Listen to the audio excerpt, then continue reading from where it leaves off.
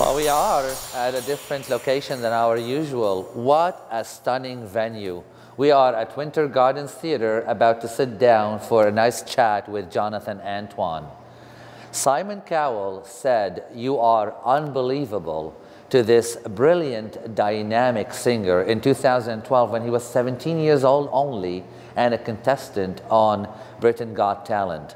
Simon then noted that his voice sounded as good as Luciano Pavarotti and that he has not heard such a wonderful operatic voice in a long time. He's in Toronto performing a concert at this historical theater. Now at the age of 24, UK's tenor Jonathan Antoine is considered one of the most beautiful voices in the world. Come with me, join me on this special episode of On the Couch, on the Road. Jonathan, it's an absolute pleasure to talk to you. Pleasure to meet you. Thank you. I've been wowed by your audition, like millions around the world. I've been inspired by your story since then. Thank you very and I've been much. really enjoying the lovely work that you're creating. Oh, well, thank you. Well, I really appreciate that. Let's take our viewers on a journey of getting to know you. And to do that, let's start from the very beginning. Okay. How did you fall in love with music? Did you always like opera? Did you sing anything else first? How did it all start for you? Well, ever since I was a child, I kind of sang along to whatever was on the radio, really. So my beginnings are very humble in that sense. I just, you know, the 90s pop, the Spice Girls, things like that. That's the true origins. Okay. But when I was, I think 11, when I first entered high school in the UK, we have it a little bit different over there. I started taking singing lessons because I'd kind of been encouraged generally by my teachers in primary school, as we call it over there again. Nice. Yeah, and I just never stopped. And then you met your friend Charlotte. I did in that same school. Okay. And eventually we auditioned That's how you for the connected? show. Yeah, Okay. pretty much. And then you and her had that very famous audition that everybody talks about. Let's talk about the audition. Sure.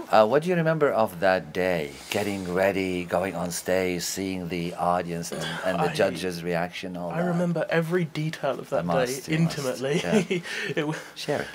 It's closer, you know, closer to a decade ago now than it's not. But yeah, I still remember it crystal clear. I remember. Were you nervous? Of course you were nervous. Of Like course. crazy. I'm still nervous, you know, for a performance here. All right. But yeah, I remember going to the, there was kind of a holding area where there were so many different people. All of these people who would kind of be on the show throughout the next coming months. And yeah, we were kind of mingling with all of these different people, and you could hear certain people, you know, warming up or doing stuff for the camera. It was, yeah, and it was wild. And then eventually you're kind of called out to the Apollo, the Hammersmith Apollo, and yeah, we waited backstage for a little while, and I just remember kind of walking onto that stage, and it's kind of a blank from there. Yeah, it's you know, you see the judges kind of bathed in the incredible amount of spotlights, and yeah, it's. I just remember getting up there and actually singing. The singing part, I don't even remember. Yeah, then you sang. Usually, you forget the performance because you're nervous about everything else that's happening around you. Yeah. Yeah. And then they screamed. Yeah, and then people went crazy. All right. And how did that feel? I mean, there's no real way to explain that feeling to someone. The idea of being accepted by so many people, because it's not just, you know, people are excited. It is that acceptance. It's people kind of understanding what you're about. That's and wonderful. Yeah. It's wonderful. Thanks for sharing with us. Simon Cowell is a cultural icon throughout the world and in Canada, of course. Our audience would hate me if I don't ask you, how was he?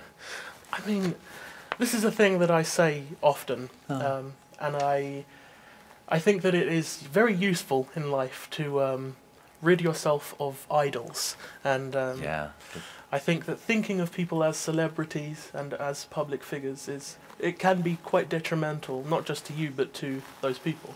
Beautiful. With that said, no, that's beautifully said. Yes. You shouldn't idolize. Yeah, they're humans and they're talented. Yeah, and Yes. Simon Cowell was human. Definitely a human. Nice. Yeah, a very interesting human. You can tell that he knows that he's, he is it. Simon Cowell. But he also doesn't, detract from the importance of anyone else in the room. Do you keep in touch with the BGT? I actually haven't. It's once you kind of go on the show, once you're out of the show, it's kind of pretty much. Beautiful. Jonathan and Charlotte in the following years went on to record 2 successful albums, Together and Perhaps Love. Then the duo split in 2014. After that followed the solo career. Let's talk about that. Well, in 2014 I released my first solo album, which is called Tenor, which I can hardly even remember the repertoire on it. It feels like so long ago. But that was with Sony, and so of course there was still considerable record label, influence there. And then in 2016, I released my kind of sophomore solo album, Believe, which was an independent studio. So that was a little more kind of my thing. And yeah, both of those are actually things that I'm really proud of. And I think that the real thing with an album, for an artist at least, is to have that time capsule of that period in your life. Nice. And it represents you personally. Yeah, and having that snapshot of who I was in 2014, so long ago, that's really invaluable to me, actually. Nice. I know you've told the story of why did you go solo, but share it a little bit.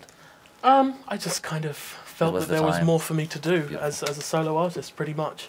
It's there are a lot more songs for a tenor than for a tenor and a soprano. Pretty much. Yeah.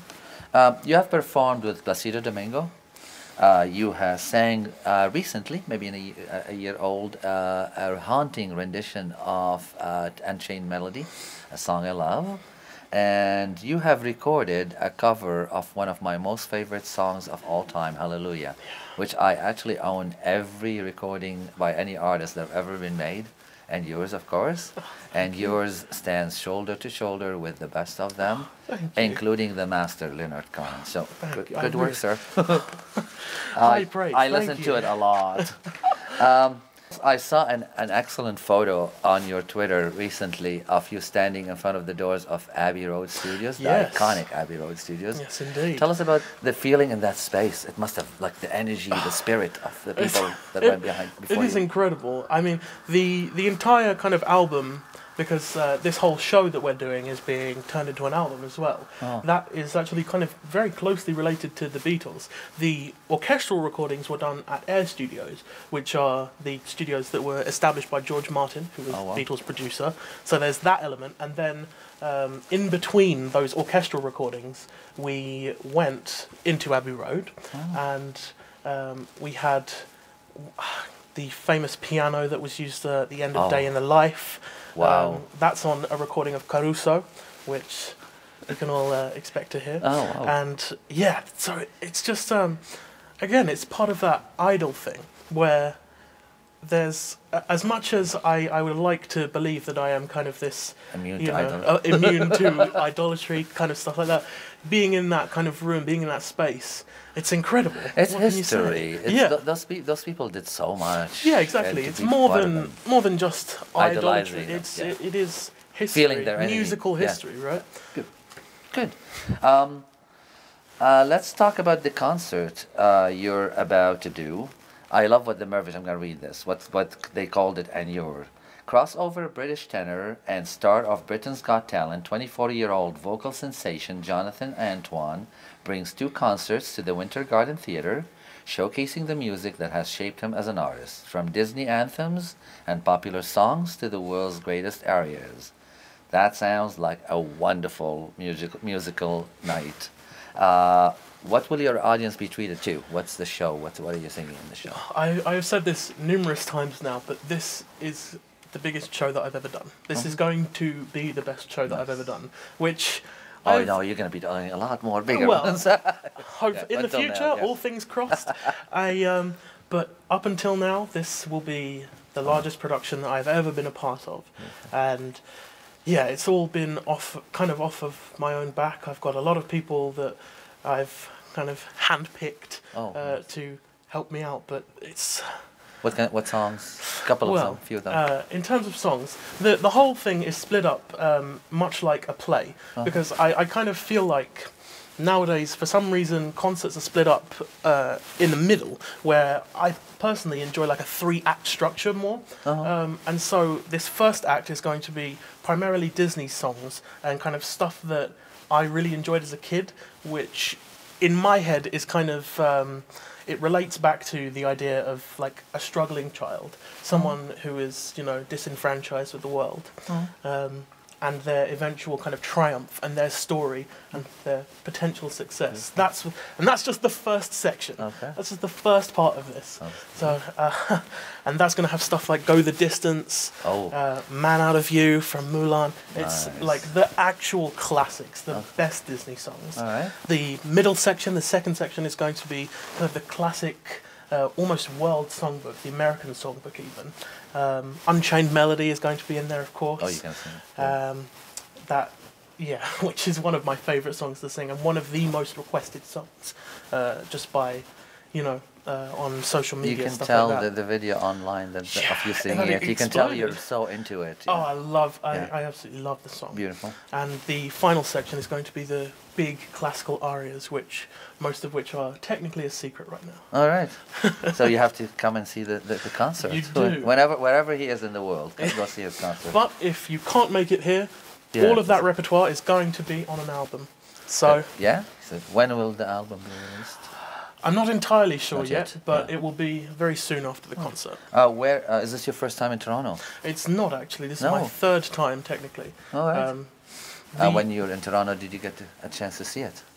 Not particularly. No? For the most part, when I working. visit anywhere, it's mostly work, and I don't get much of a chance to experience the actual landmarks. But I mean, in terms of the people who are really kind of supporting this, that's how I got here. The second time actually that I was in Toronto was to perform for someone who is a very significant benefactor for this entire show, and without whom this whole thing wouldn't be able to happen. So, Toronto, Canada, has played a big part in hopefully what will be the next chapter in my story. I hope you get to see it a little bit then. I hope so too. Where else are you touring?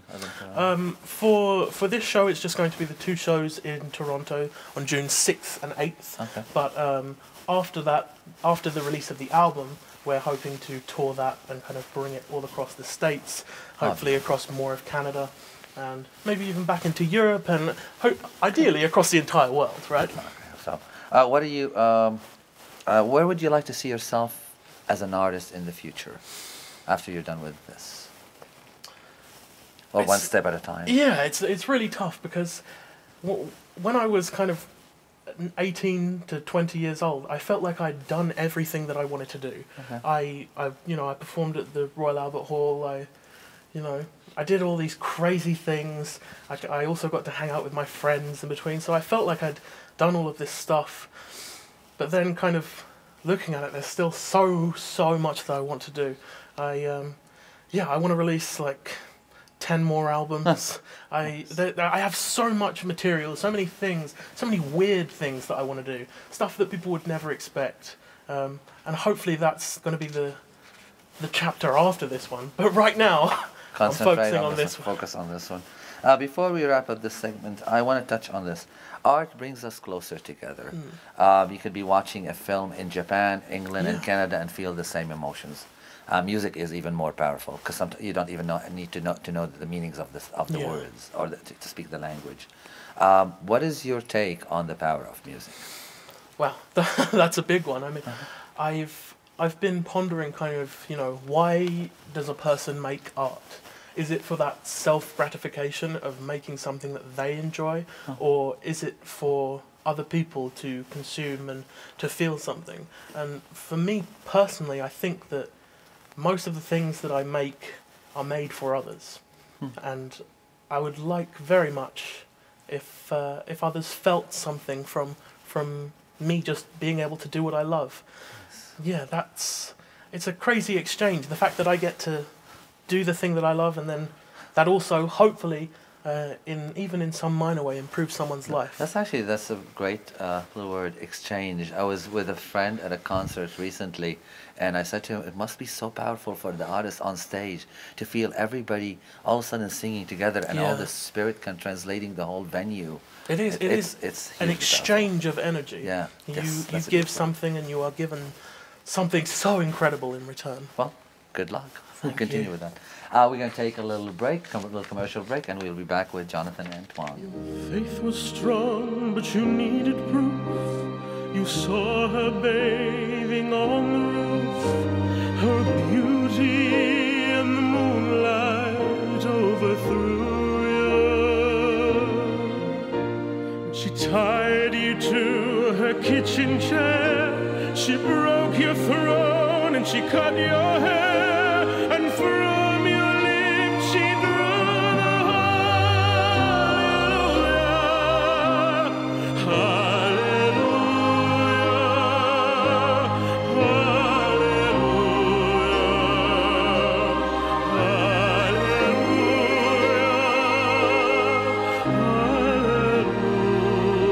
And we're back with the wonderful Jonathan Antoine. I actually hear that you're shooting this show as well for We are. TV? The entire thing is going to be shot. There's also going to be a documentary, kind of the behind the scenes of all of this. Even, the recording that we've already done, that's all been filmed. Oh. So every kind of second of this is... it's So all watch there. for that broadcast, watch for the album, watch for the documentary. So many things coming on. Yeah, if you can't make it to the concert, there's not only going to be the album, but this recorded documentary. And he's very cheery on social media, so follow him. Yeah, go ahead if you feel like seeing some very positive stuff. Yes, pretty much all the time.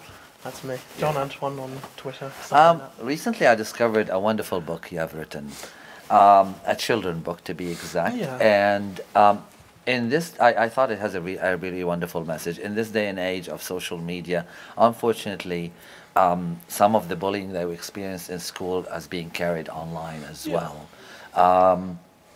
Why don't you tell us a little bit about the book? I know it's unique in the way it presents. I think it's 3 parts. Who did you write it with? All that sort of stuff. Well, this it's a collaborative effort. What is it called first? It's called Jonathan the Porcupine. So it's very obviously at least slightly based on my kind of experience.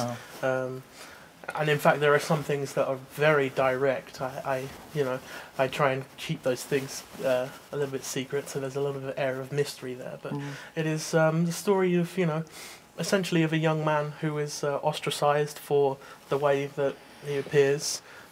Porcupines are traditionally quite spiky, and most of the characters in the book are, the rest of the woodland creatures, kind of squirrels and stuff. And so that obvious kind of metaphor, is it's right there. I think that by having that metaphor be so, right in your face, I think that anyone can kind of understand the story, the allegory behind the thing. Awesome. Well, part of my interest in chatting with you, other than you being a wonderful performer and artist, is that many in the LGBT community are bullied when they're young, and it carries on sometimes into adulthood. So I felt that you probably have a kinship with somebody who gets judged for something that they cannot help. Yeah. And that's a terrible, terrible thing. I've always been a huge proponent of LGBT plus rights and everything.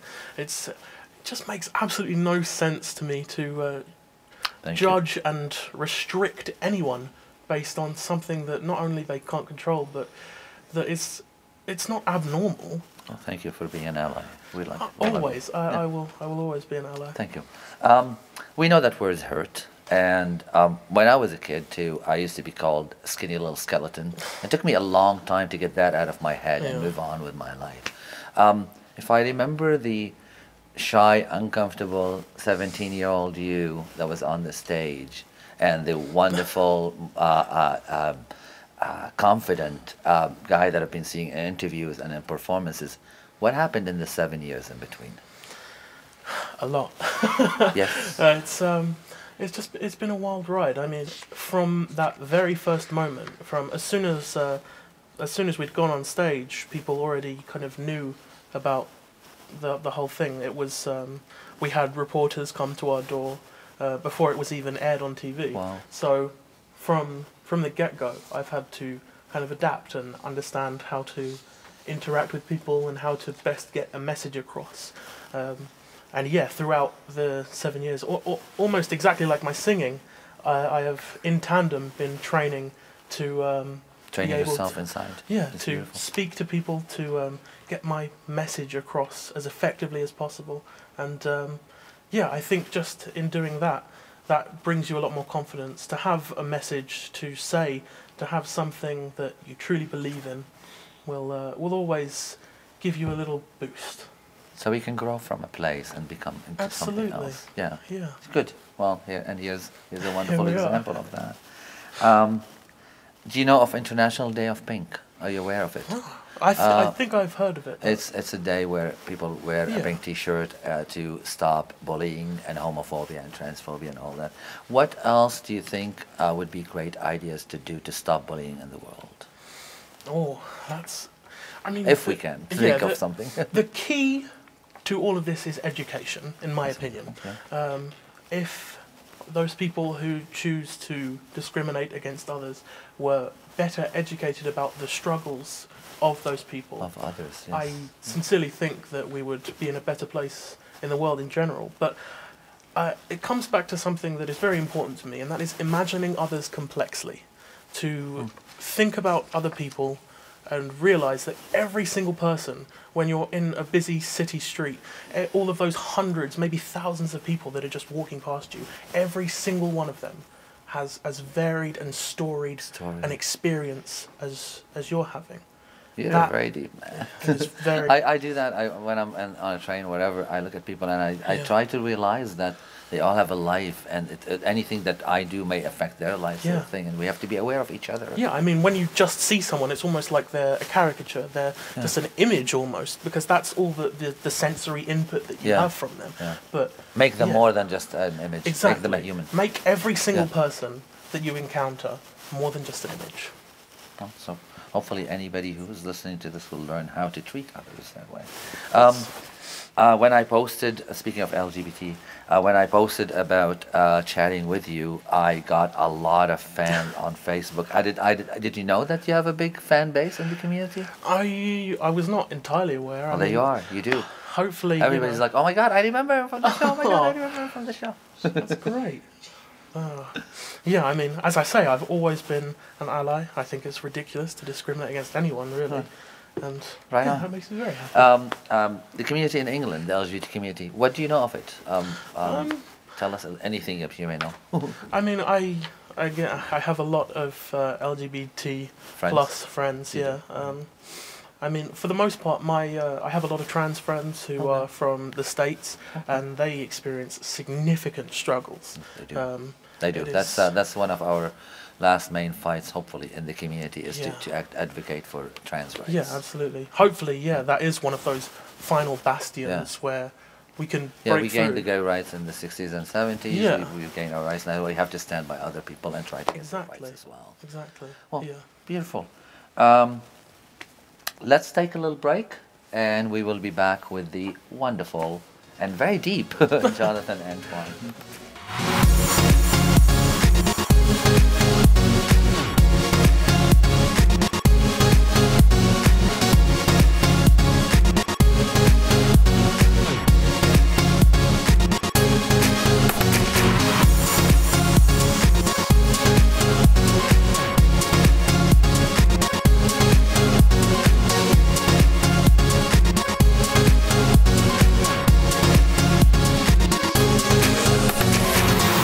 We are back with Jonathan Antoine. We're going to get a little lighter now and chat about family, upbringing. We'd like to get to know you. Where were you born?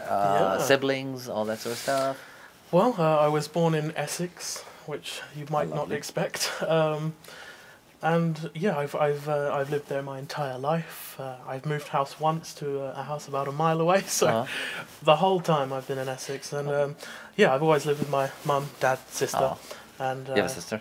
I do. My sister, who is here today, Charlotte, her name's Charlotte as well. I was going to say, things okay, get Charlotte very was not your confusing. sister, right? Yeah, things do get very confusing in that respect. But yeah, they have been the largest contributing factor to my success, I would say. They've been supporters. Yeah, they ever since day one. I mean, even in that sense of thinking, always have something to fall back on just in case you can't end up doing music, because music is a notoriously difficult business to get into. Right, yeah. Even in that respect, they were very supportive of me. Parents are like that, though. My mom keeps asking me when I'm going to get a real job.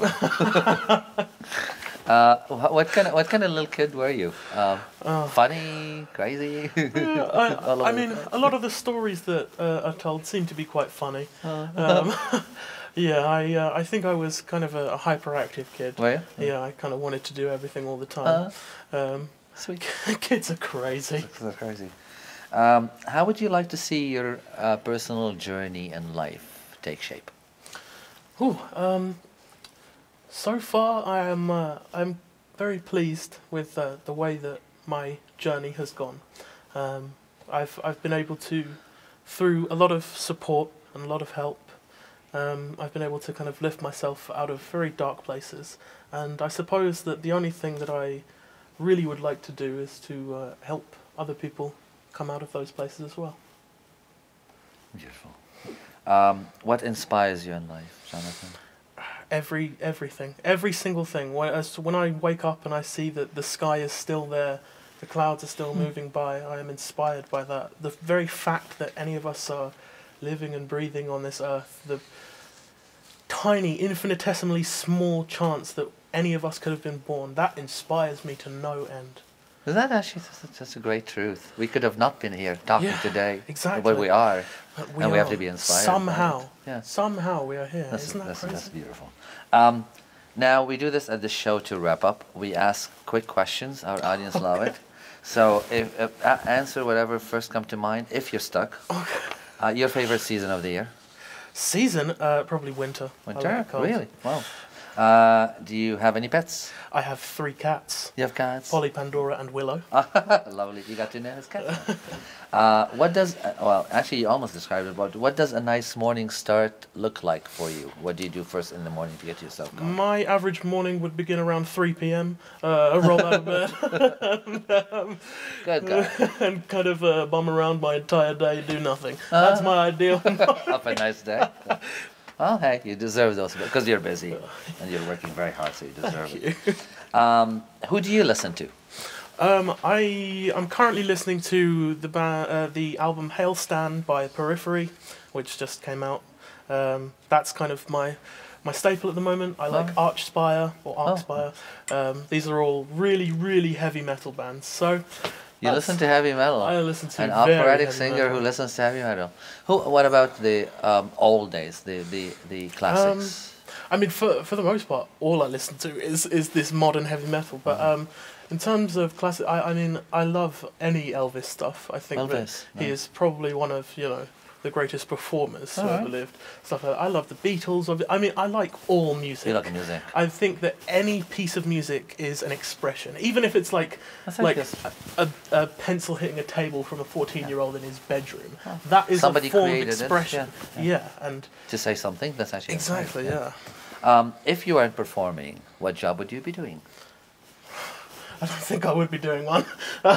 You like performing. Then you are doing the right thing in life. I cannot imagine doing anything else. Wow, that's a beautiful answer.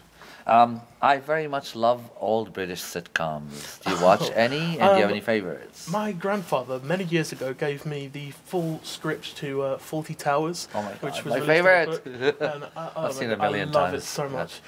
On the way to Canada, on the way here, I was watching Flying Circus, Monty Python. I absolutely love. I mean, not a sitcom, but a comedy. Stuff like that. I'm all over YouTube trying to find any British thing that I can find. I like the Vicar of.